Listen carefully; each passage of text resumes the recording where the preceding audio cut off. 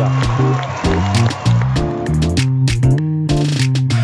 in the loop. We're here to discuss the ups, downs, and sideways of the sport of figure skating, and maybe give you +5 GOE along the way. Let's introduce this week's hosts. Hi, I'm Becs, and I'm spending the week indulging in holiday debauchery to forget all my skating feelings. You can find me on Twitter at Becsfa. Hi, I'm Evie, and I'm celebrating Christmas the only way I know how. Too much turkey, champagne, and of course, National Skating Championships. You can find me on Twitter at DoubleFluts. So, Becs, it's that time of year again. We're in the Nationals part of the season. It's Christmas. It's Nationals time. And for once, Japanese and Russian Nationals aren't conflicting, like they're not on the same week, which is very nice for my sleep schedule. It actually is like the one blessing, although I think the problem is since I don't have to juggle them both at the same time, now I'm like, Japanese Nationals burnt me out so much that like, maybe I can't even handle Russian Nationals at this point. Honestly, that's a mood. Russian Nationals will just be my holiday period where I'm just gonna sleep through the whole thing. I've had my fill of skating for the last couple months. I can take like a week off and not watch Russian Nationals. I didn't watch it last year either. I guess it's kind of a yearly thing for me where I'm just like, I wake up in the next morning, I check the results and I go, yes, this event happened. Yeah. Whereas Japanese Nationals is just like, well, it's in my time zone, so I might as well watch it. Can't relate to the time zone aspect. And it certainly was an event this year. It was quite the affair. And usually we would start off an episode talking about the pairs, but because there is literally only one pair and only a handful of ice dance teams, we're saving that till the end. So we're going to start off the episode by talking about the hot mess that was the men's event here at Japanese Nationals. So our podium, in gold we have Shoma Uno, in silver we have Yuzuru Hanyu, and in bronze we have Yuma Kageyama. And for the assignments to the championships, because Fuji decided to live stream on Instagram extremely late the championship placements for the Japanese national team, and so Shoma, Yuzu, and Yuma are all going to 4 continents. Shoma, Yuzu, and Keiji are going to Worlds, and then for Junior Worlds it's Shun and Yuma. So woohoo, we have our teams. Stress. Yes. This whole event has just been a mess, really. Yeah, honestly, normally Japanese Nationals is my literal favorite event of the year because you're guaranteed a lot of heartbreak, but it's you get to see so many good skaters, and there's so many skaters who never get international assignments, and it's great. But this year, honestly, I was kind of I don't know, maybe I'm going to revise my stance on what my favorite competition of the year is, because this was too much emotional whiplash to bear. Yeah, honestly.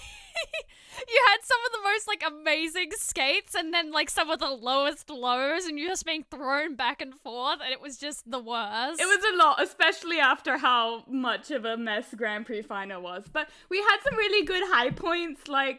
I think one of the things that was absolutely the nicest was seeing some of the juniors do extremely, extremely well. Yes, exactly. Seniors who, I only know juniors, they are the only valid thing in figure skating right now. Honestly, I love our second junior nationals. Why don't more countries have 2 junior national competitions? This is clearly the way to live. Just repeat the junior nationals. Don't worry about the seniors. They're fine. They can do whatever. They've got enough to do, honestly. Exactly. The juniors have nothing between their nationals and Junior Worlds. Give them another. Yeah. Just let them have another. But this year really felt kind of like a bit of a changing of the guard, more than, because the Japanese men hasn't been the most exciting event the last couple years. Especially in comparison to previous years when it's been just a hellfire of too many men. We all remember 2011 to 2014. Yeah. That was a time. But yeah, in recent years it hasn't been quite as up in the air. But this year really we went into nationals and we're we don't know what's going to happen, because the juniors have done amazing at the junior nationals and at junior Grand Prix final. You had Shun and Yuma, and then you had so many retirements. I looked at a list of skaters who said this was the last nationals for the men, and it was 8 blokes. Yeah, it's a lot. It's been interesting. We had a lot of farewell skates. A lot of farewell skates which ended with like a really tragic jump air at the end. Yeah, what was it with the men retiring and messing up their last jumping pass? Yeah, I don't know. It was like extremely relatable as like a very, very tired person this year who's just like over everything. I'm really gonna miss some of them, like, because some of them have been such staples. Like Hiroki Sato is such a lovely skater, and he generally brings such an interesting character, so it's gonna be a shame to see him move on. And it feels like Ryuju has just been here forever, and then dies. Farewell skate. The crowd was extremely, extremely into them. I haven't heard that much chanting in a skating competition in a very long time. He certainly has a lot of fans who made the trip for nationals. Yes. And well, it's not like this is going to be probably the last time we see him, considering he's going to be switching into ice dance. Yeah, we'll see how that goes. Hopefully he can get us ice dance broadcasted, if nothing else, but we'll see. But yeah, I hope he got kind of the closing that he wanted on his singles career, because he seemed pretty happy at the end of his free. He seemed pretty just like, yeah, this is fine. He seemed to have fun performing for the crowds. His short was very kind of messy, but you know, it was a mess, but it seemed like a mess that he was like having a good time throwing out. So I hope it was satisfying. Yeah, but I think like one of the most like surprising things out of this whole nationals is just how well Shoma did overall. Oh my god. Honestly, is Stefan some sort of witch? What coven does he run? Literally like master of the arcane rites. What the hell happened in Switzerland? You can tell how much like having a stable kind of training base and a coach, like a good environment, has really done well for Shoma. He's like not only doing well in his skating, but he's like seems visibly more happy than he has been in like the Grand Prix, like during IDF and Rostelecom. And so I'm glad that he's settled down a little bit. Yeah, he looks so much more just confident and happy. I think this, like, his short program, especially because Great Spirit is not an easy short program. No. I didn't actually expect that we would see it pretty clean this entire season. So, and this was like the best he skated since the Olympics. So that was just, he came out and we were just like, what happened? Like, it was really incredible. The jump in quality from the last couple competitions is just astounding. It's really, really good to see, considering how hard it was to watch him during the Grand Prix with all of the errors he had. So just him having like a pretty clean competition is just like a relief, like a collective sigh that, okay, he's fine. We can kind of stop worrying a bit. I'm very glad he seems to be on the right track.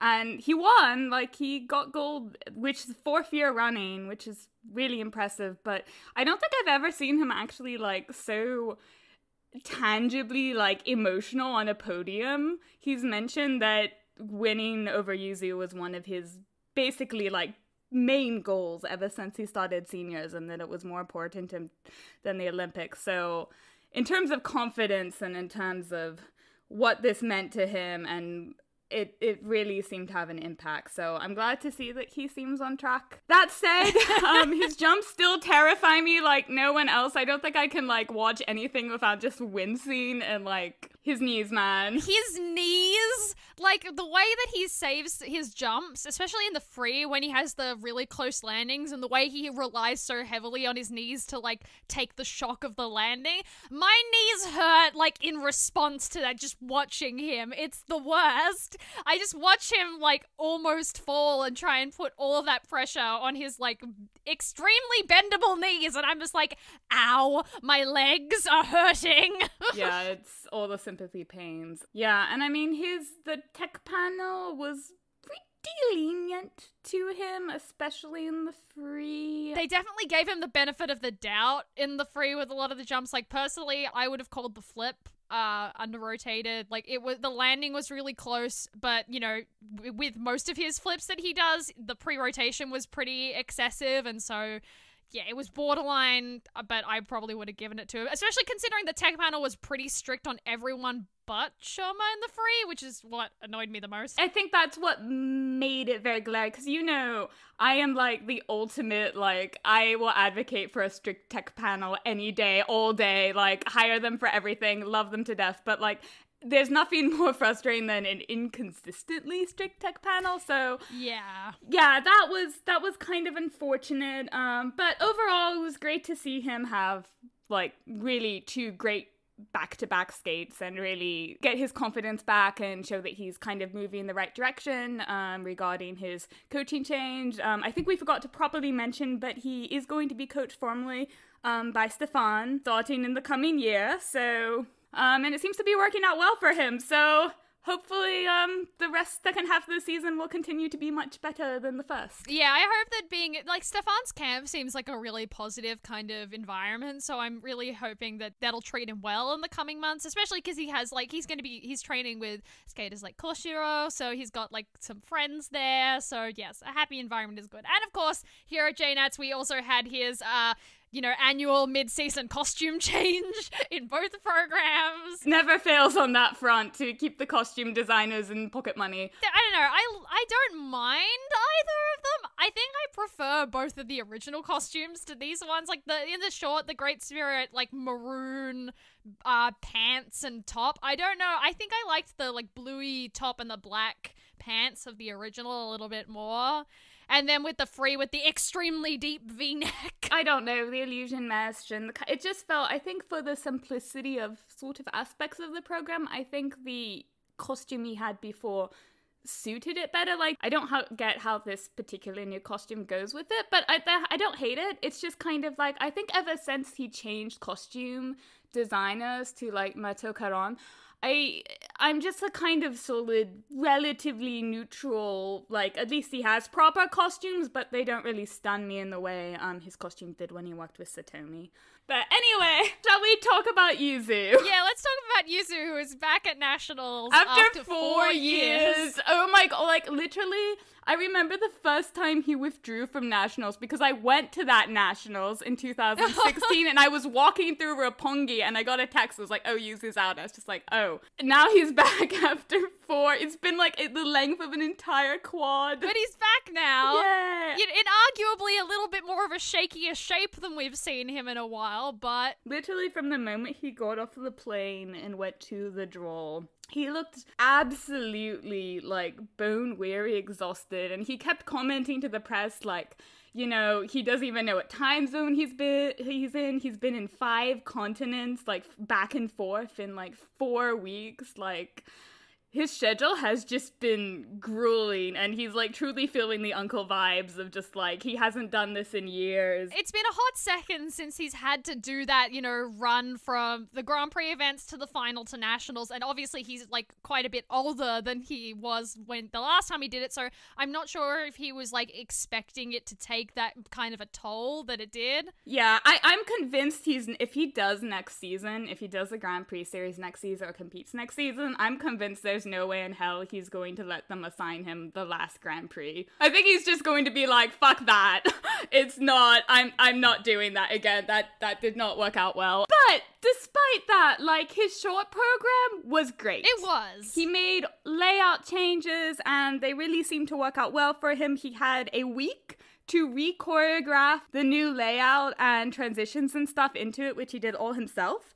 And honestly, moving the combo back to the second jumping pass worked out really well for him. Like, that was the best quad toe, triple toe we've seen from him all season. Yeah, and it's really weird to see him give up those, like, points for switching the combo to the triple axel so he doesn't get the second half bonus. But honestly, considering the score he got here, which if it was in an actual international competition would have been the new world record, I mean, can't really complain about that. No. So yeah, and I'm curious to see how he's going to continue to play with layouts, because he's going to both 4 continents and worlds this year, and he's strongly hinted that he's going to probably mix up both the short program and the free, because he said the short program layout, like, it wasn't really the complete version of it. So hopefully it will continue. Whatever changes he makes will continue to work out for him, though, because that's kind of been haunting him. And then the free oh my god was to be fair, I rewatched this free and it wasn't as bad. I think it was so jarring when I watched it live and, like, same saw him, like, because I watched it again and I was like, well, you know what, the first, like, 90 seconds there, apart from the step out on the quad loop, aren't really really actually pretty solid. It's just we're not used to see, like, once he doubled the lutz and had that insane, like, nearly vertical, complete madman save. Yeah, his, like, upper body was, like, parallel to his landing leg. It looked almost like he was doing a windmill. Honestly, it gave me traumatic flashbacks to when he nearly brained himself, like, on the quad loop in Let's Go Crazy. Oh, God. Not gonna lie. Don't need to relive that. And then, he just, like, I'm actually surprised he only fell on the last jumping pass, because he really was saving so many jumps. They were very, very close. He really fought to stay on his feet. His kiss and cry at the end when he was just sitting there with Brian and Ghislaine and goes from, like, just giggling helplessly at the jump replays to literally just covering his eyes by the time it gets to the last, like, jumping pass and just being like, no, we don't need to see this. No one needs to relive this. It's fine. Especially, I loved when they were showing the double lutz, and he was saying, like, pointing at himself, like, with his, you know, body, like, right next to his landing leg, and him going, oh, it's a difficult exit. I'm just like, yes, this should count as a difficult exit. This is the innovation the ISU tried to instill with their new changes. Like, I'm glad Yuzu gets it. That's the one thing that, like, he obviously had a really rough outing here, but I'm glad that he can, you know, sit in the kiss and cry and find the humor, I guess, in it. Like, he's not taking it all to heart in the way that it's, like, personally affecting his mood. I think he was honestly just happy to survive. Like, when he was, like, slapping his legs at the end, it was just like, I had to check that they were still there. It's just like, Yuzu.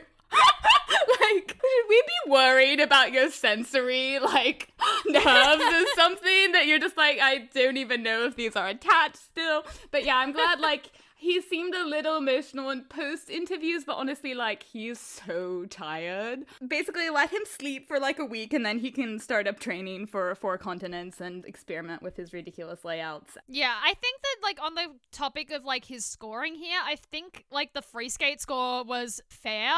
That's probably what I would have given him, in, like, considering what he put out here. It's just, like we said, in comparison to scores that we saw from Shoma, the calling, especially because, like, Yuzu got called 3 times, Shoma didn't get any calls, the gap in PCS, and just the overall margin between first and second was a little bit too high, in my opinion. Yeah, no, I would agree. I think basically my eternal gripe, especially this season and some of last season, is Yuzu is basically getting scored about how I would score him, maybe a little lower on the GOE in some comps, but not so much this one. But because the scoring is not being nearly as strict, like the tech calls and stuff, and the GOE is not being nearly as strict to his competitors, it just feels really frustrating seeing his results, because, like, yeah, he's scored relatively fairly in my opinion. It's just not everyone is scored relatively fairly, so it comes out more unbalanced than one would wish.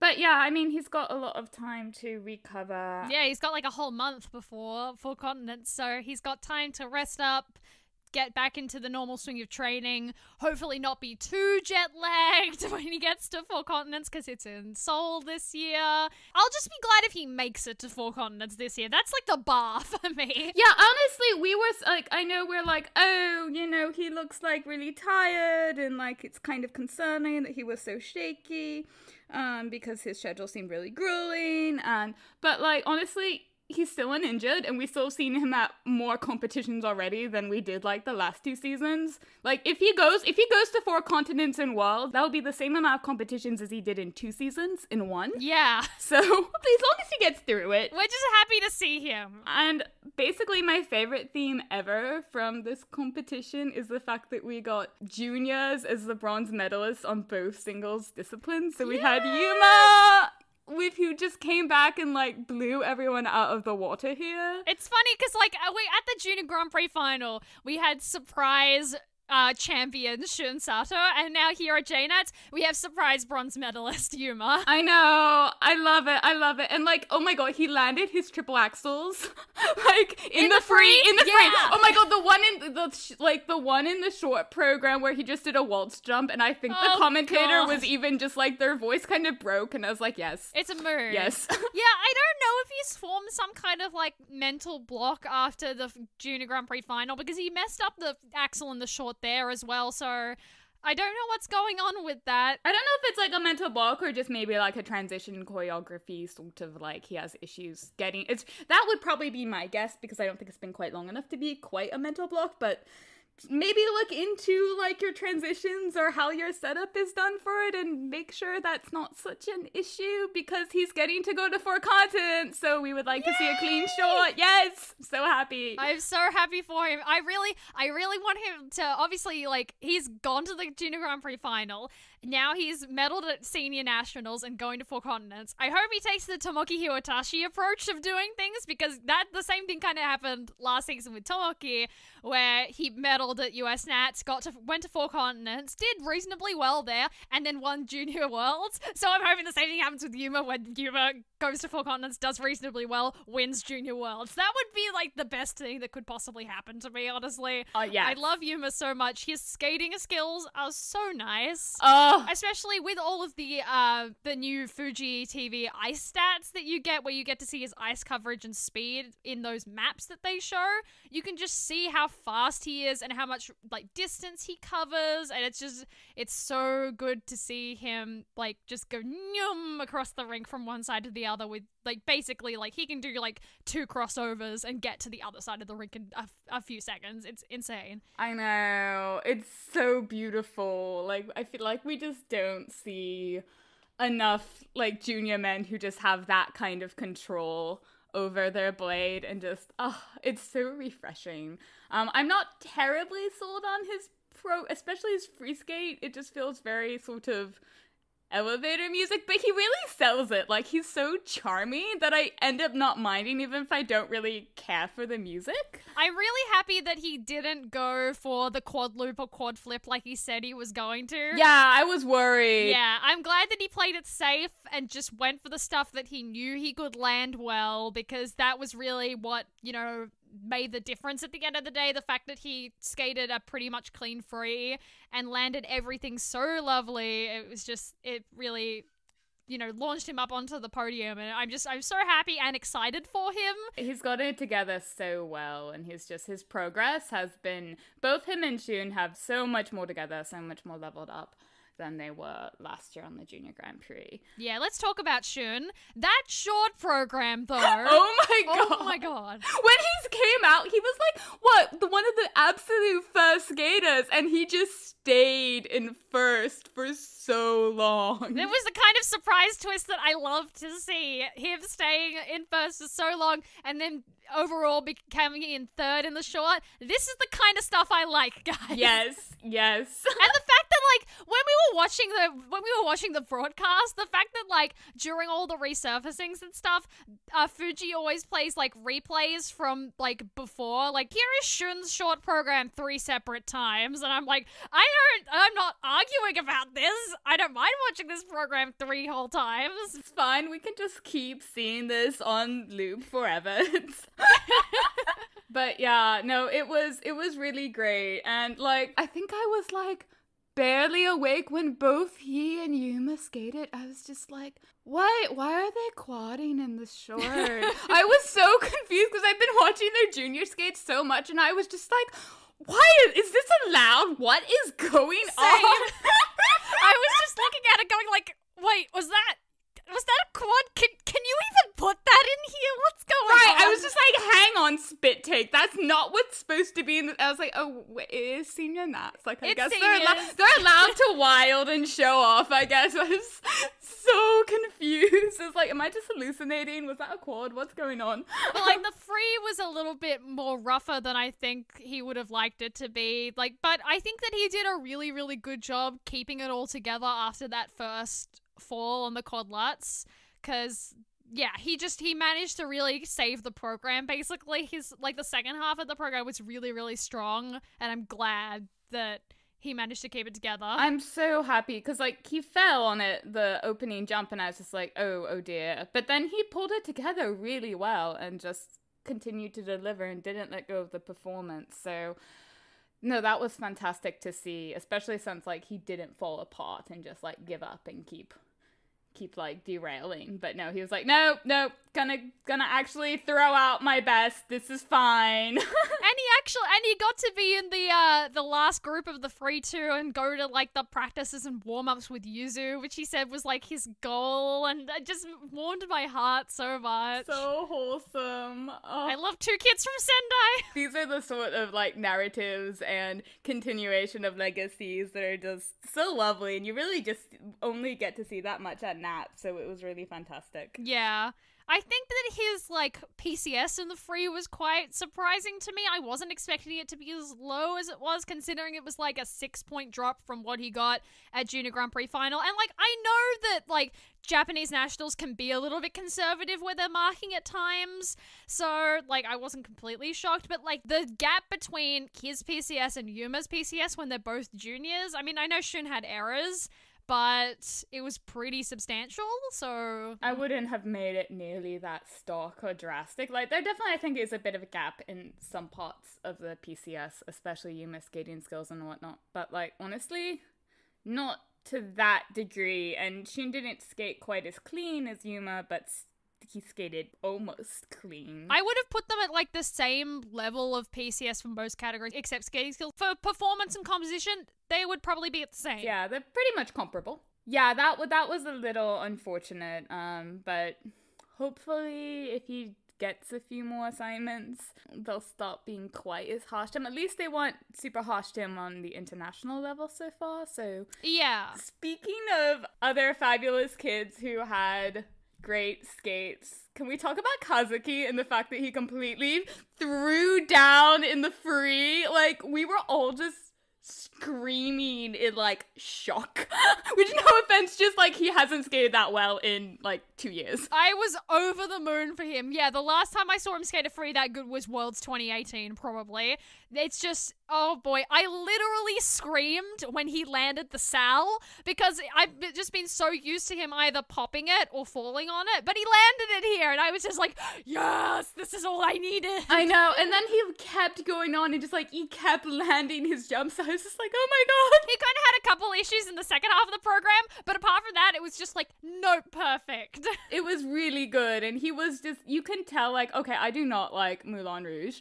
I am so tired of Moulin Rouge. I am practically a Moulin Rouge anti at this point, but you can tell that he gets really into that program and really enjoys, like, getting to do all the, like, over-the-top dramatic theatrics that Misha has choreographed into for him, and it's just, it's fun, and it's great to see him finally have a good skate, and it's gotta be so, so good for his confidence. I'm sad that he's not going to be going to any championships this year, though. I'm gonna miss him in the second half of the season. Same. Like, admittedly, he just kind of buried himself with his short. Like, that was such a great free, but the short just kind of buried him, unfortunately. Yeah. Like, we will miss him. Hopefully he'll go to, like, a senior B or something. I hope so, because otherwise I'm just gonna miss him. I don't want to wait until, like, next season to see him again. And finally, we have KG. KG is like, if there's nothing else, KG is so consistent. It's like getting that world spot out of, like, pure, like, seasoned energy and spite. He has, like, perfected that game, especially since he didn't have, like, quite the best short, and then, like, his free was just really good. Like, he just comes out and is like, no, you're not taking this from me. Like, I am going to make my case and get there no matter what. I appreciate his grit and his work ethic in that respect. Yes. I also, he changed the shirt for the short program into, like, a full-length, like, long-sleeve shirt. I'm in love. I'm sorry, that was the best costuming decision of the entire comp. Like, take something that's kind of terrible and make it utterly heinous, and that is like the siren song to my soul. I prefer the original, but, like, I'm not completely mad at this one. Like, they're both not really my cup of tea, so... There's so much more bad fabric to photograph. I'm literally salty he didn't have it at Skate Canada. Like, it's a piece of art, and the fact that the sleeves are kind of poofy, it's so good, Evie. Literally, I think that was actually when we saw practice photos of that shot, was probably one of the most excited moments I had all nationals. Trust you to get really excited about a really ugly shirt. Listen, I have a brand. I was groomed in Stockholm by years of Japanese entertainment. I will embrace all the terrible costumes and give them all the love. All right, shall we go on to the ladies? Oh my god, yes. Talk about emotional whiplash. Talk about emotional whiplash. So our podium here at ladies, in gold we have Rika Kihira, in silver we have Wakaba Higuchi, and in bronze we have Tomoe Kawabata. And for the assignments for the season, Rika, Wakaba, and Kaori are going to 4 continents. Rika, Wakaba, and Satoko are going to Worlds. And then for Junior Worlds, Tomoe and Mana are going. So, oh boy, this ladies event though. It was a lot to process. Yeah, I need like a break from ladies events for like the next 3 months. I'm not even going to go to Worlds at ladies. I'm just going to still be like recovering and detoxing. This whole ladies event at Nats was kind of like the culmination of what happened to the Japanese ladies on the Grand Prix with inconsistencies. Like, the whole event was extremely nerve-wracking to watch because a lot of them weren't like in their top form, and it was really, some of the skates that we saw were quite heartbreaking, but then on the other opposite end of the scale we had some truly amazing skates that I don't think a lot of us were expecting, or results we were expecting to happen. So it was like there were such jubilant moments, but I don't know, it did feel like kind of a sad reflection. Like last year's Japanese Nats was so incredible. Like we had the top 4 who all scored over 220 total and just completely threw down. And this was like, we had so many happy comebacks by people who had like struggled a lot, like Tomo and Wakaba, and then you had just completely saddening and heartbreaking performances like Kaori and Satoko. Yeah. Oh, it was a time. But also like, I mean, part of the reason why we probably didn't have such explosive scores this year was the tech panel and judging panel. Like, I want to hire them for everything. They're my favorite thing. Because they are so strict. I can't actually remember, like, it's been a while since I've seen such a strict panel. Like, literally, you go for, like, the protocols, and basically no one did not have an under rotation or edge call, if not multiple. So, yeah, that was great in terms of, like, you can always count on Japanese nationals to give extremely intense feedback. This even more so than usual. On the other hand, it was kind of a bit of a wild ride, seeing basically just, like, you know, Calorie would skate and literally everything was under review. Just watching this competition, it really makes me want to, like, the next ladies competition we have, for me to, like, strap, like, a heart rate monitor on and just see, like, the changes in heart rate throughout the competition, because I'm sure it would be a wild freaking roller coaster of a scale. Let's talk about Rika, who's won her first senior national title. Woo! Seriously, winner of surviving most grueling schedule award with flying colors. She came out and destroyed this competition, and like, she was so tired, she's injured, she said she was super nervous and couldn't even sleep, and she put out like the best performance of her free that she's done. I'm not surprised that she was feeling nervous. I mean, the pressure must have been immense going in, considering the fact that all of the titles she won last year, and then you have the fact that she was the only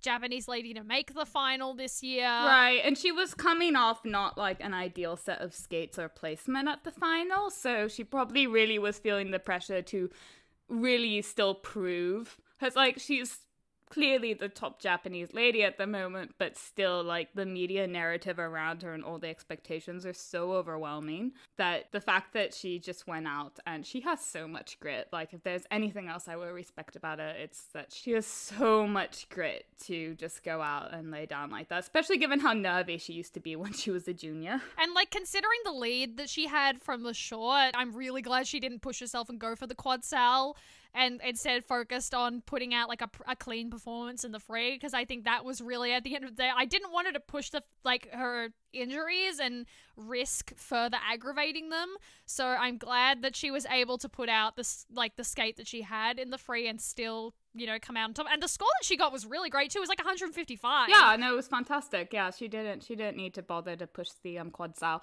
I am really worried about her schedule and her injury, because she's been dealing with this injury all season, and I think she still has like ice show she's going to in like early January. They gave her 4 continents, she has worlds, and she wants to train the quad sal for worlds. I just don't know when she's actually actually going to ever have the chance to recover?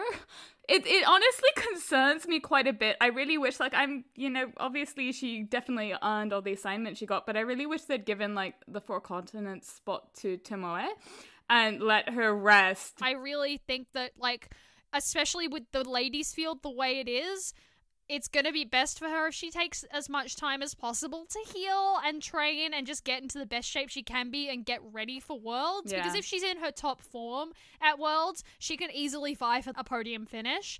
But if she continues to push herself and kind of run on fumes and hope that her injury doesn't get too aggravated by competing a lot or skating a lot in, like, mid-season ice shows, like, it's definitely kind of pushing the envelope as to how much she can actually accomplish. So I really hope that she recognizes this and just takes some time to breathe, to rest up a little bit. I hope so. I'm not too optimistic because, like, her team doesn't seem particularly, like, the fact that she's been scheduled in an ice show, though, and the fact that she went to Autumn Classic when she was, you know, very noticeably injured and, like, had admitted it, does not particularly give me confidence that her team or that she is very, like, good at prioritizing her health in any degree, but yeah, fingers crossed. Like, I don't want to have a case where she, you know, gets to Worlds, crawls through it, and then, like, spends all off season horribly injured and unable to train or something because she's aggravated her injury so much. So good vibes. Hopefully she will do well. We wish her all the best. So Evie, I feel like I'm actually a little concerned that I might have jinxed, like, some other people, because I kept yelling that literally all I want from this nationals is Wakaba to make the podium after, like, how hard her last 2 seasons have been. Well, you got it! I did! It's just literally like Wakaba and Tomoe podiumed, but at what cost? I know, like, honestly though, like, this, I think she needed this so badly. And she skated so well. Like, the moment she showed up in practice and people were like, yeah, she's looking great in practice. And she was, admittedly, she stressed me out so much by constantly doing triple axels in practice and then never doing them in her free or her short. But, like, we were just constantly like, oh my god, every time she went for any sort of axel. And I was like, oh, it's a double. Okay, we can, like, relax. Yeah, I'm on the same boat with Wakaba's triple axel that I am with Rika's quad sal. I'm glad that she didn't do it here and instead focused on putting out clean performances, because that really made the day, like, it really made the competition in general. It's so good to see her come back after the struggles she's had and put out 2 really nice skates. And I'm sure it must have been, like, a big confidence booster for her as well. Yeah, the fact that she said she had her confidence back was, honestly, I feel like I was so sad that she missed the Grand Prix final this year, but I feel like it might have really been a blessing in disguise because she was still recovering from an injury. She really had time just to focus on training and getting the feet under her. The fact that, okay, as someone who's seen Wakaba live quite a bit recently, in the past 2 seasons, the fact that, like, her triples look this good, like, that triple lutz, triple toe was literally the most massive divine thing I have ever seen. I want to marry and elope with it. Like, the hype, it was literally, Asuka was like, oh yeah, it's a casual 59 centimeters, no big deal. Okay, Evie, I have seen Wakaba about 3 times in the last year and a half, and every single time has just been staring in horror as she, like, doesn't have a triple or, like, can barely eke out a triple. So this is great. We love it. This is progress. We like progress. Oh, it's so good to see. Yeah, I do think Bird Set Free is just the best short program for ladies of the season. It's beautiful. It's stunning. It suits her to a T. Poeta, on the other hand, though, needs some work. I kind of have the same feelings about her Poeta that I do about Heian's Fire Dance, where, like, the first half is kind of pretty much focused on the jumps, but the second half completely, like, makes up for that because the step sequences in both of those programs are just so good. So good. Like, honestly, I was actually almost confused when I watched Poeta here because I saw it at Skate America and I was so blown away by it. I think it literally just because the step sequence at the end is so good and she delivers so hard on it that, like, I completely forget whatever happened before was just kind of a bit more of a disengaged jump montage, because that step sequence, like, Waka always completely sells a step sequence like almost no one else, but This one is so explosive, and she delivers it with such joy and abandon that it completely goes off. But I do hope that now that she's gotten for continents and worlds, I do hope that since she's no longer injured, maybe she can meet with Massimo Scali and maybe flesh it out a bit more, because it does seem pretty obvious that she got it choreographed when she was probably quite injured, and that they were just trying to get it so in a shape she could get clean, and maybe she can flesh out the first half a little bit more. But anyway, really excited to see her back on track. She's has like the most heart and is so inspiring to watch. So I'm so glad we're gonna see her back at championships this year. Woohoo! Okay, shall we talk about our favorite junior ever? Yes, Tomoe! Oh my god, back-to-back clean programs from her. This is all I've ever wanted. Oh, I didn't even dare, like, you know how you have those, like, pipe dreams, but you don't even dare to hope? Like, Tomoe was one of those in terms of... Yep. Because, I mean, she has had issues. She had issues on the JGP with really skating clean programs and stuff, and this, she just back-to-back clean programs, no big deal, just casually outselling at really probably the most important comp for her to outsell at. So yeah, we have to stan. She's honestly, Tomoe is obviously my favorite Japanese junior lady, like by a mile. There's basically no competition. She has my heart completely, and she's just now grown into being like one of my favorite Japanese ladies overall. And just to see her put together these programs when I've seen her struggle so much, like not just in the Junior Grand Prix this season, but like most of last season with inconsistency. Like, the last thing I expected going into this event was her to get on the podium, considering the, like, competitiveness of the Japanese ladies field. And while it was definitely, like, it was definitely on the back of some pretty, like, awful skates and really heart-wrenching skates to watch from others, I'm really glad that she has this, and I hope that it puts a little bit more of confidence in her as going into Junior Worlds. Yes, no, I completely agree. Also, just casual shout out to her for having the best music choice of the season. I'm sorry, but like, Yumeji's theme is one of my favorite pieces of music, and I have literally been begging and trying to do like witchcraft and black magic to get anyone that I care about to skate to it for the better part of a decade. And the fact that she just came out, I was like, yeah, absolutely, I'll skate to Yumeji's theme. It's like, I will love you forever. This is all it takes. I am a simple woman. I am a simple woman. Give me Yumeji's theme and I will be happy. You give me Yumeji's theme, turn it into a warhorse. Literally, like, my dream is for Yuzu to skate to it and turn it into a warhorse so we can just have it for eternity. But you know what? I have faith in Tomoe. She can do it too. Her Lutz is so big and beautiful, and the edge and the height and the flow, and like all throughout the Junior Grand Prix and like last season, it's usually like so big that she can't control the landing, and usually like runs out of room at the end of the rink to get the combo. It's very Karen Chen. I'm so glad that she managed to combo like both of them in both programs. It's just every time I see it, I'm just like chef's kiss, like best Lutz in the ladies field. Keep landing it properly. I am a little bit sad that they didn't give her 4 continents, all things considered. Like, I can see why they wanted to give Kaori a chance, and hope maybe if Rika decides to withdraw to focus on her health or something, she can still get to go. But really looking forward to seeing her at Junior Worlds, because this was fantastic. Shall we talk about the third member of the Worlds team, Satoka? Well, do we have to? I mean, that Bree... She's going to Worlds. This is good. I didn't think going into this event I would have had to be, like, worried about Satoko not going to Worlds, but this is the world we live in now, I guess. Yeah, it was kind of a bit heartbreaking to watch, because Satoko usually, like, even if she struggles, she usually manages to pull through and, like, really put a stellar performance at Nats. So, yeah, it was just, her jumps just, and she said that, like, it wasn't even mistakes she was making in practices. Like, she just completely, like, you could see she was trying to, especially in the free, she was trying to capture sort of, you know, still not completely give on the performance, but you could see her just being like, oh my god, like once she doubled that first loop and then the program just, her jumps just disintegrated after that, basically. The whole free kind of fell apart, but I am really glad that she still managed to capture like some of the performance aspects that she was like showing off in like earlier assignments, like that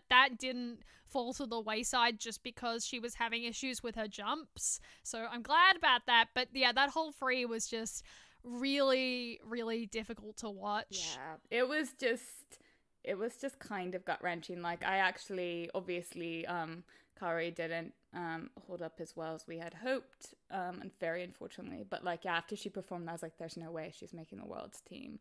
Ultimately, I do think they made the right call in giving her the world spot, just because she performed the best on the GPS apart from Rika. She was the only Japanese lady to medal. She has shown herself to be pretty strong and consistent. Tomoe, I think they really want to give her a good shot at Junior Worlds, and having her do back-to-back, like, Junior and Senior Worlds is just too much, really. Yeah, and I'm glad that they did. I'm honestly glad they didn't give Sasuko full continence, because I think having that extra month in her new training base and just getting everything kind of sorted will probably be the best for her right now. She kind of needs a little bit more stability and a time to get settled and really like drill into what they're currently working on with her. Yes, I think it'll be best. Like, the fact that she's reworking her jump technique at the same time as she's changing coaches is just, it's a lot. She's got a lot on her plate right now. Yeah, she's got a lot. I do think it was interesting that she clearly has just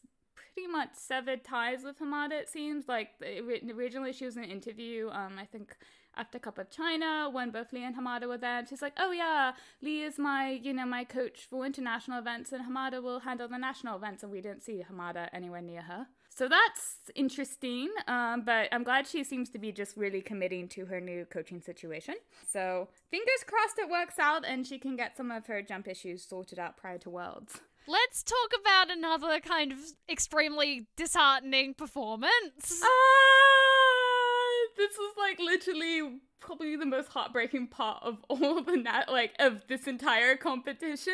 Kaori Sakamoto, our defending national champion, having a really rough outing here. Oh boy. I mean, okay, let's talk about the positives.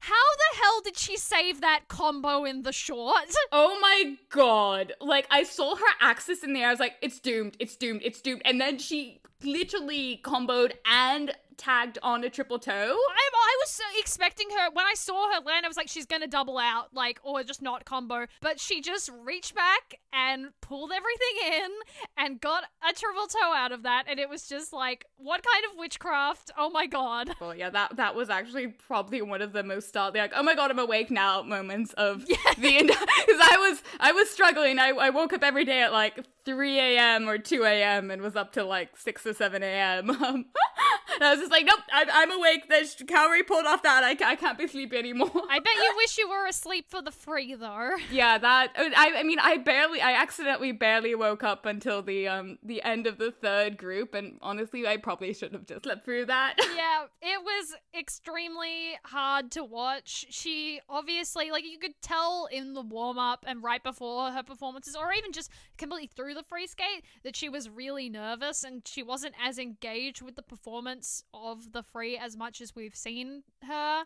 Like, obviously there was a huge amount of pressure for her going in. You know, she's a defending national champion, and she did have kind of a rocky Grand Prix series as well. So there was, and you know, everything is on the line at Japanese nationals, you know, especially going into championship events, and the field is so deep that the amount of pressure that she had to, you know, be as clean as possible in order to get either on or close to the podium to get those assignments. I'm really upset that she took it so hard. Yeah, it seemed really debilitating. Like, it was just gutting, absolutely gutting to watch her, because she looked so off from the start, and just basically every single jump was under-rotated or had some issue. And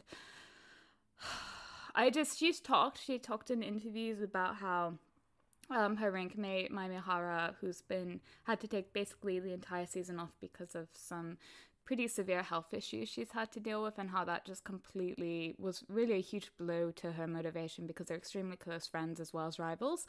She's literally like sunshine, and she's just such a compelling skater, and she has such a special quality to her skate. It's so sincere, it's so genuine, and I really hope that she can find that spark and just really bring it back for full continence and just skate much more freely and much more confidently. I am really glad that they gave her 4 continents. I was so worried. So glad. Yeah, that's literally all I was just like, please give her this chance. So I really hope that she can regroup and just completely attack it, because she doesn't really have anything to lose at this point in the season. And her programs are so good. She has like possibly the best set of programs out of the Japanese ladies. Like, I prefer Wakaba's short, but like in terms of a set, hers are probably some of the best, if not the best. So I'm really excited we get to see them again. I'm really hoping we get to see her perform the free like really well at Four Continents, because we haven't really seen it 100% clean yet. So I really want to see it because I really like the Matrix and I think it really suits her. So yes, please rest up, Kari. Take some time to, find out what's going on and just relax a little bit. Maybe go hang out with Mai, have some good friend time and come back to Four Continents stronger. Can we just quickly talk about a few of my favorite darlings, particularly Marin? Of course. Yes, let's talk about Marin. Okay, like, admittedly, I know you're like, oh, 8th place at Nats, not exactly the best possible, but I'm ecstatic. Like, I really just wanted her to hit top 10. Honestly, after last year, I will take anything after last year. If you didn't watch last year, she was 15th and completely fell apart, and it was really heartbreaking because if you're not super familiar with Marin skating, she was considered to be basically a potential shining star. It's been rough. So really glad to see her looking better. Her jumps are still kind of dicey, and it wasn't a terribly clean set of programs. She still has some issues doubling her jumps and just kind of having shaky issues. But what I've really noticed is kind of one of the defining, like, really encouraging aspects is a difference from last year is she doesn't seem to get as frantic and drowned if she makes a mistake and just kind of completely lose focus. Like, she's really been, especially with her free, she's really been performing throughout the program and just not giving up on it, which is so good to see because she is one of the best performers. Yeah, I think with the free, like last season's free skate was quite more dramatic and classical. I think that the like performance side of things with La La Land, it's a bit more easy for her to emote to it because it's, more happy. It's so effervescent. Like, it's just her. It's very much her as opposed to last season where it was more like sad, soft music, but this season it's just like, yes, this is like exciting and sweet, and it suits her personality more. And so I think that even if the jumps don't go the way she plans, she can still, focus on the fact that she can emote to it pretty easily. Which is really cool, actually, I think, because with a lot of skaters, you kind of, especially with some juniors and not as experienced skaters, you kind of see them sometimes giving them like super heavy dramatic music. So if they like screw up their jumps and are a disaster, they can just get angry and like glare down and stuff. Yeah. So I think it's actually really refreshing that Marin can kind of be like, not complete disaster, but she can have quite a few issues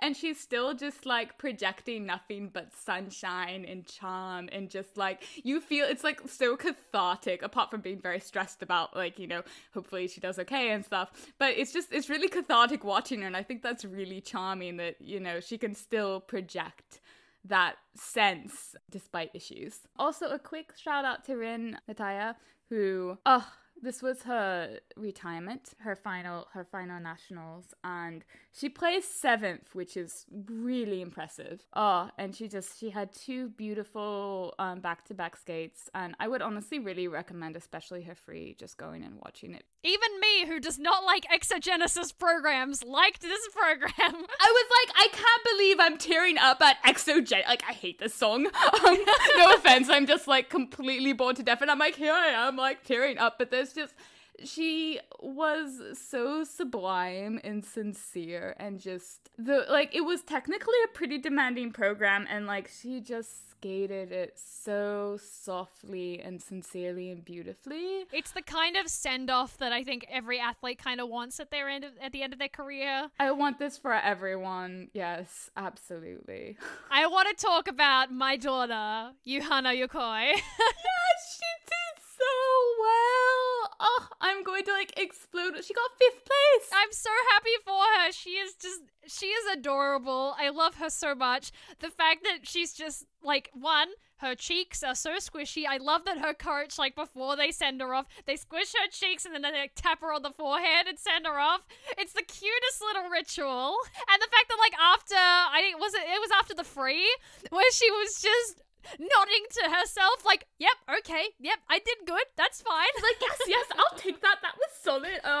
And I want the world for her. She is so fantastic. And she's been doing so well, because early in this season and stuff, she tends to struggle a bit and have issues with skating kind of a clean short program. And she'll often falter then and, come back with a pretty solid 3. But NHK here, she has done amazingly. She has. Can we talk about how amazing that short program is for her? Yes! It's so unique. It's just, honestly, it's one of my favorite ladies programs of the year. The music choice is unique. It's the soundtrack to a Japanese drama, I believe. And you obviously don't see a lot of interesting choices like that from a lot of skaters. But the fact that she stays so committed to the performance throughout the entire thing, she doesn't drop it for a second, even going into the jumps, her emoting, the way she playfully looks at the camera and the audience and the judges, it keeps you so engaged throughout the whole thing. So engaged. It's so distinctive, because I remember obviously on Dreams of Ice when we got all the program announcements, and I saw that and I was just wait, what is she doing, what? And then we watched and I was just this is the perfect choice for her. We love interesting, unique programs that have such personality, because she has so much personality, and getting her to convey that, it's perfect. Please give her a senior B assignment sometime in the second half of the season, because I need to see this short program again at this point. I need it. All right, shall we move on to the other disciplines quickly? The other disciplines, just lumping them all together. Listen, all right, okay, so we have pairs. Our singular pairs team. Yes, the most concise event in existence, but we love them dearly. Our gold medalists and only medalists, Riku Miura and Ryuichi Kihara. Yes, and obviously they've been assigned to both 4 continents and worlds, because they are the only currently competing pairs team.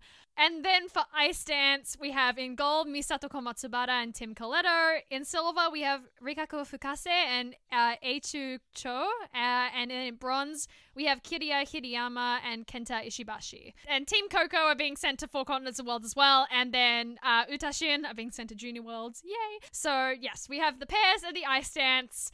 The other disciplines that the Japanese Federation, just kind of lumped together. I hate that this is how the Japanese Federation treats them mostly, because both you and me, all we did was text each other during Japanese Nats and be where's our ice dance coverage, where's our pairs coverage. I always know that they're not gonna broadcast pairs and ice dance live, so they have the one combined broadcast, which this year was at 2 a.m. JST, which did not even do those short programs, only was the freeze. Just the freeze. That was it. So unfortunately, our commentary for this segment will only be about the freeze, because that's all we've been able to watch. So let's talk about Riku and Ryuichi, because we love them. We love, she is such a star. Oh my god, they just, for a new team, the degree to which they perform the hell out of everything, I cannot believe. Yeah, they scream potential, and I absolutely love it. I just want them to stay injury-free over the next couple months, because that's definitely a concern over the last couple seasons. Like, they weren't quite as clean here as they were at NHK, but they were still, like, pretty solid, especially, like, in the free. They had a couple close calls, and then Riku doubled her side by side Sal, but apart from that, like, their throw triple Lutz is so nice. It's so, like, massive and pretty. Like, he, like, chucks her into the air and it's like, oh my god, like, that is, like, not the level I would have expected. It's so nice. Yeah, some of their elements are a little bit rough, like their twist, the catch that they got on it is kind of scary at some points. The twist scares me a lot, but I think that's just gonna take them, like, quite a bit of time, honestly. Like, this is what I get with them when watching their elements, is some of them just clearly need just more time to work on it. And they haven't been together long, so they're definitely going to have the time over, like, the next couple months to really work on solidifying, like, how they work together as a partnership. But, like, honestly, if they go as clean as they did at NHK, and if they have a little bit more, like, reputation backing them up, I think that they could probably vie for a Four Continents podium in the future. Like, maybe not this year, but maybe next year. Probably, yeah. Maybe next year. I think it depends a lot on what Canadian and American teams go, because that can be so hit and miss. You know what? I'm for that they can win Four Continents during the Olympic season. Let them have it. I support this, or at least get on the podium. Like we had Rum Kim on the podium at the Olympic Four Continents last year. Let's have Rikyu on the podium next time, please. I would like this. Please. Let's talk about some dance now. We'll go on to Team Coco.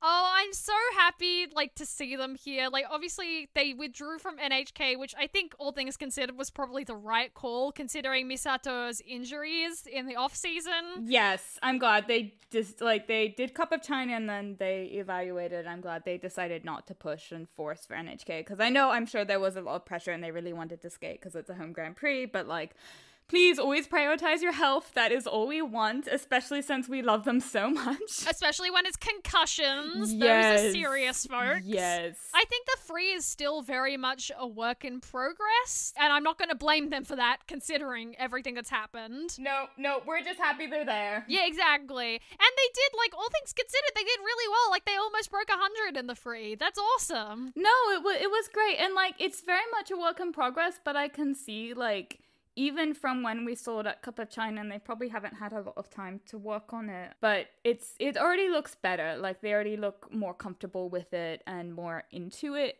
Just in general, it feels a more, like, cohesive as a program in general than when we saw it on their first outing. So I'm really excited to see what it'll look like in the second half of the season, because I do really enjoy this program. Like, they seem to really like it. I like some of the elements in it too. I really like the character steps. I think that, like, the fact that they get so close up to the judges and just, like, emote right in their faces. I love it. Yes, I, like, screamed in delight when I saw them just go, I love it when skaters just, like, throw themselves straight into the judge's personal space and are like, look at me, look how fabulous I am. I'm excited to see it at Four Continents and see how much another month of training will help it. So yes, go Coco. Stay healthy, guys. Can't wait to see you later. All right, and we have some other cute ice dance teams. Basically just, you know what, please just go watch the recap uploads of the Japanese ice dance, because there's only, like, 4 teams. It'll take very little of your time. They're all really darling. Rikako Fukasi and Echucho had a Mulan free dance, which is the only thing that matters in my opinion. All the free dancers can go home. I was really surprised by them. Like, they're really, really promising. Like, just watching them, they've got a lot of talent that just needs to be, like, polished. Like, obviously, some of their, like, elements are a little bit shaky, especially their twizzles right now, but they train in Gabwa.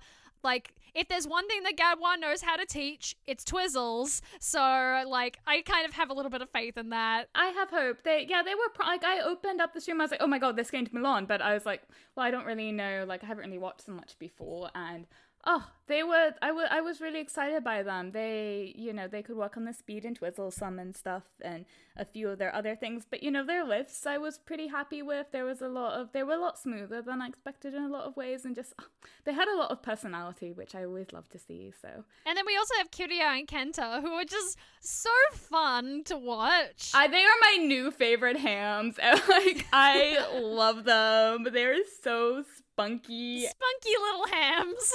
Yeah, I that Kenta also, like, he has so much personality too, because I was watching him, I was like, he's performing right along with her and just like completely jamming out. They did a Maroon 5 free dance medley and it was really fun, and they have like such fabulously terrible costumes that I fell in love. Of course you did. Why am I not surprised? Just watching all of these teams, I'm just like, I really want JSF to give them like some more like lower level international assignments, just let them out on the circuit more, because they are really, like, there's so much talent here. I want it to be shown off. And speaking of letting it be shown off, Fuji, we have a bone to pick. Okay, let's rant about accessibility. Big ITL energy. Okay. All right, here we go. No, seriously though, like, the first day I was like, oh, okay, whatever, it's kind of unfortunate that we can't see the short program live or whatever, but like, the more I watch the broadcasts all night, every night, for 4 days in a row, and the fact that, like, okay, one, I have seen more ads in these last 4 days than I have seen in an entire year. Yep, mood.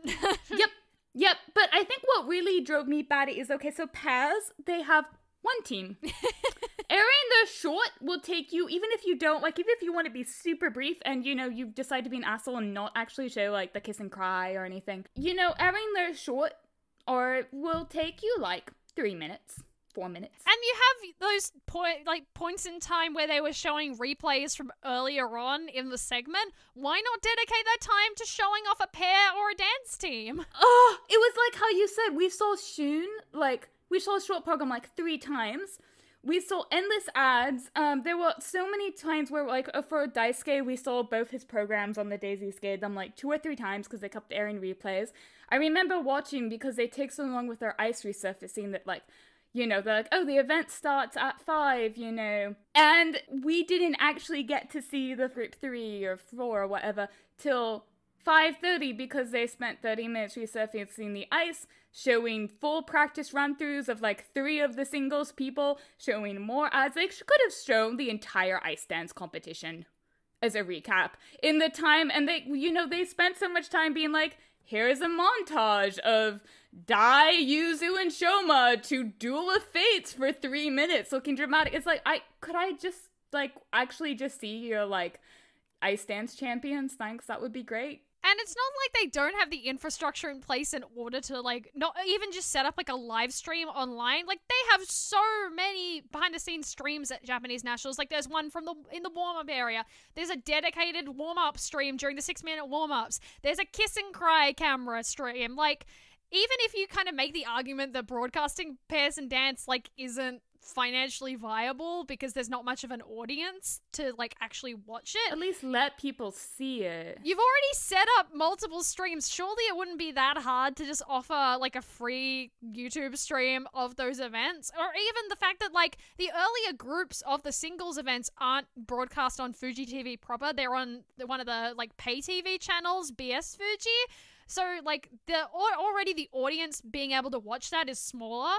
Is it gonna hurt that much to spend, like, 10 or 15 minutes showing the pairs and dance teams, like, right before? It's not, and they don't even have, like, a resurfacing in between pairs and dance and then the first group of singles on all the days. So, like, surely it wouldn't be that hard?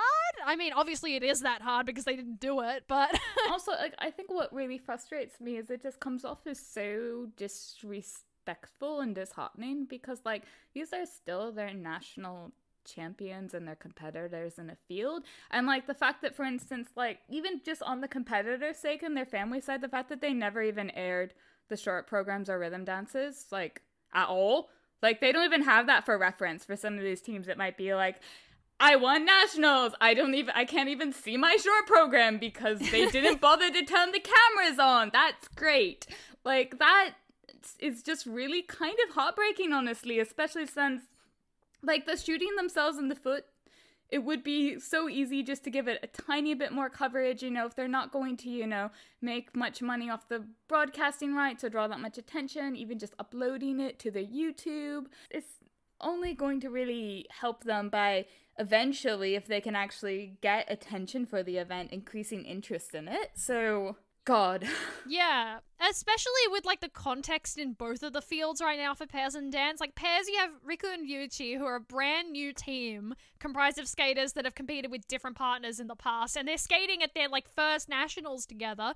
Wouldn't it be like good to see them like show them off to like a wider national audience so they can be like exposed to more of the general public and, you know, maybe get some fans and like show off the fact that, look, we have a really strong pairs team now. You should support them, kind of thing. If you're a casual, like, skating fan who isn't someone who gets ticket to the events or is just, like, flipping through channels, you probably don't even realize that, like, Japan even has other disciplines that aren't singles because they do such a good job at hiding them. It's just ridiculous. Like, kids are never even going to see, hey, ice dance, that's an option. And then, yeah, in ice dance, like, you have Coco, who are coming off Misato's concussions in the off-season, and they're only at their third competition of the current season, and, like, wouldn't it be really nice to, like, give them a live show so they can have, like, live support from the, like, off-site audience who can still, like, support them even though they're not here, or showing support to the brand new ice dance teams there. Come on, show them off. This dance field deserves. And, like, in comparison, like, we have Russian Nationals, which is getting a full, like, worldwide free stream, commentated by Ted Barton. Meanwhile, Japanese Nationals is one of the most, like, annoying competitions to watch each year because of, like, the lack of accessibility to streams. Like, you have to either watch it in extremely low quality on a bootlegged stream, or you have to watch something that's behind a paywall. Anyway, Japan stays extremely disappointing in all things pairs and dance. Not by the performances of the people at Nats, they were fantastic, but just in general and how their media and federation treats it. Yeah, Fuji TV, number one, you know, nemesis of ice dance fans, I guess. Please, next year, be nice to us and perhaps stream the events live, because I know that we and a lot of other people would appreciate that immensely.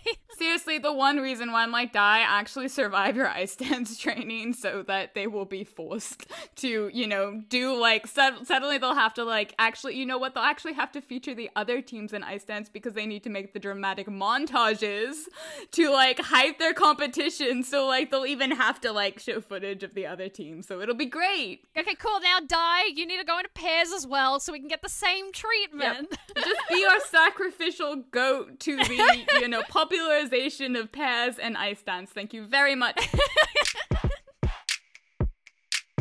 Okay, so our shout out of the week for this week is to ice stats. Like, we've obviously just spent the whole last couple minutes ragging on Fuji for not broadcasting stuff, but they do some things right. They did do something right. They obviously last season they introduced Ice Scope, which is the tools that they use to measure jumps and show it on the screen so you can see like how high the jumps are, like the speed going in and out, you know, stuff like that. Really great for stats nerds. And this year they took it a step further, and now at the end of most skaters' performances, they show a map of the ice surface, and then they draw lines as to how like fast they were traveling, and just you can see like their overall ice coverage in the programs. It's so good. And they mark the spins and jumps on it too, so you can really see like the full context of how their speed and coverage interacts with every element of the program. Like, oh, it's just, I want to spend like, tuck myself away for a week and analyze all of them. And if the ISU could acquire it for Worlds, that would be fantastic, because then we can just all die in stats bliss and not actually get grumpy about anything over off season because we're still too busy studying all the beautiful graphs that they've gifted us. I think it would be a really good tool for ice dance, because you would be able to see like ice coverage and speed in like such more of a tangible way. And that's the thing, like especially with ice dance and also the other disciplines, it's really hard to gauge when you're watching on a stream how fast skaters are. So having that kind of like map, and with specifically telling you like, oh, these skaters were going like 30 kilometers an hour at this point, like that's a tangible statistic that you can relate to. And so you get more of a sense of like, oh, this skater's really fast and covers like ice really quickly versus this skater doesn't do it as effectively. Like, I think it's a really good step in the right direction for trying to get that feeling of being at a competition while still watching at home. Yeah, no, I absolutely agree. It would be really, really invaluable in sort of understanding, especially since I think to the general public, ice dance is a little, if you're not quite an enthusiastic, it is kind of hard to understand what are the differentiating characteristics sometimes between the levels of teams and stuff, and what that like really sets apart some of the top teams, apart from just like preferences and stuff aesthetically. And if they had that as a resource to kind of evaluate and be like, okay, this team clearly has so much better ice coverage that doesn't translate as well, and speed and stuff across the ice, and some other stats, like I think that would be actually pretty illuminating and really educational. So please make it happen. ISU, please license it like you did iScope. We are asking for this in exchange for the absolute train wreck that your awards event is going to be. Like, you owe it to us to deliver on this one thing. You owe us this. Thank you guys for listening. We hope to see you again for our next episode. Thanks to our transcribing and quality control team. Thank you, Evie, for your future efforts spent editing this. Thanks, future Evie, for editing. Thanks for Gabb for ever being patient and saving us with her awesome graphic design. If you want to get in touch with us, you can contact us via our website, inthellowpodcast.com, or on our Twitter or Instagram. And you can find our episodes on YouTube, iTunes, Google Play, Stitcher, Spotify. Wherever podcasts are sold, you can probably find us there. And if we're not there, then tell us and we'll be on there. If you enjoy the show and want to help support us, please consider making a donation to us on our Ko-fi page. Or you can buy our new merch if you want to like somehow deck out your life in ITL merch, which we'll try not to judge you for. We're also there, so we're all a tragic mess. But that is available on our Redbubble, which we will have a link in the show notes. And we would really like to just give a massive thank you to everyone who has supported us throughout this entire year, and whether that was just through feedback or through, more financial support, we really, really appreciate it. And thank you so much. We have done so much crazy stuff this year, and we have so many crazy things planned for next year, so get excited. Woohoo! You can find all of the links to our social media pages, our coffee, and our Redbubble on the website. If you're listening on iTunes, please consider leaving a rating and review if you enjoyed the show. Thanks for listening. This has been Becs and Evie. Merry Christmas, happy holidays! Happy New Year's! Happy New Year's! All of the holidays! We'll see you next year. Bye!